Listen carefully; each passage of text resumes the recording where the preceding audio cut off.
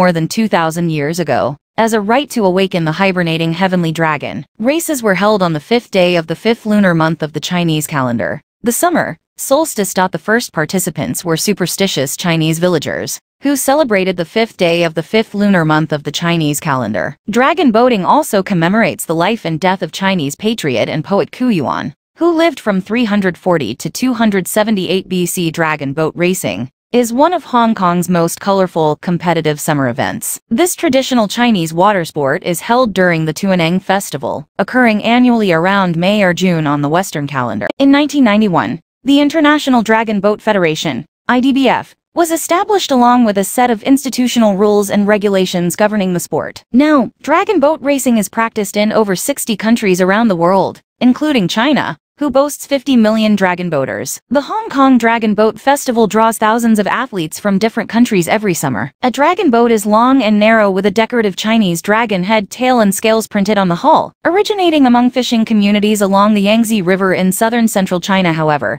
dragon boat racing fell out of fashion during the Chinese Cultural Revolution, 1966 to 1976. The festival's main elements, now popular the world over, are racing long, narrow wooden boats decorated with dragons, and eating sticky rice balls wrapped in bamboo leaves, called zongzi in Mandarin and yung in Cantonese. The people loved Ku Yuan very much, and raced out in their fishing boats in a desperate attempt to save him. They beat on drums and splashed their oars in the water, trying to keep the fish and water dragons away from his body. To honor his soul and to ensure it didn't go hungry, they scattered rice into the water. Since then, the tradition of dragon boat racing has continued to honor the memory of Ku Yuan. For many centuries it was a violent race with crew members throwing stones and striking at other boats with cane sticks. Onlookers also played an active role in the race. Fans on the riverside would cheer and give gifts of red and green silk to the boat from their region, but would greet opposing boats with angry shouts and a hail of stones. It was thought unlucky if at least one drowning did not occur. Culture Trip launched in 2011 with a simple yet passionate mission: to inspire people to go beyond their boundaries and experience what makes a place, its people and its culture special and meaningful,